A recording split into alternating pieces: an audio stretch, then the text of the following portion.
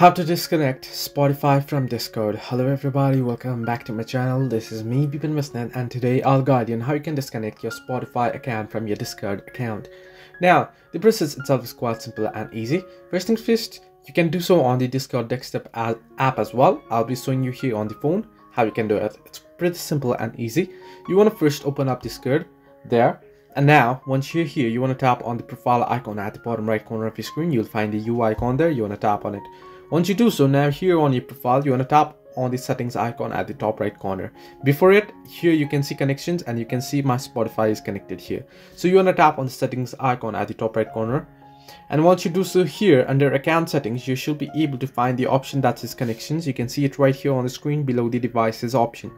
Once you tap on it, you should be able to get the connections option, and now you can see my Spotify there. You want to simply tap on the cross icon beside your Spotify account, and then it'll ask you to disconnect Spotify. Simply tap on disconnect and go ahead and disconnect it.